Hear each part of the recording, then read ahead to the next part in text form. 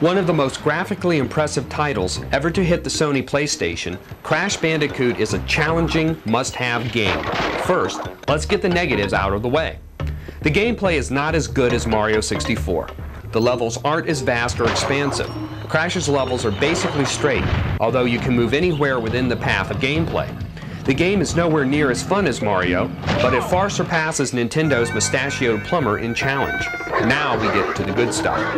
Crash is, ironically, quite similar to Mario. Question mark blocks appear everywhere in the game. Common enemies include piranha plants and turtles. This is too much to be a coincidence. It's probably a nice little slap in the face to Nintendo, and if you've seen the Crash Bandicoot commercials, you'd probably agree. The slap is all in good fun, though.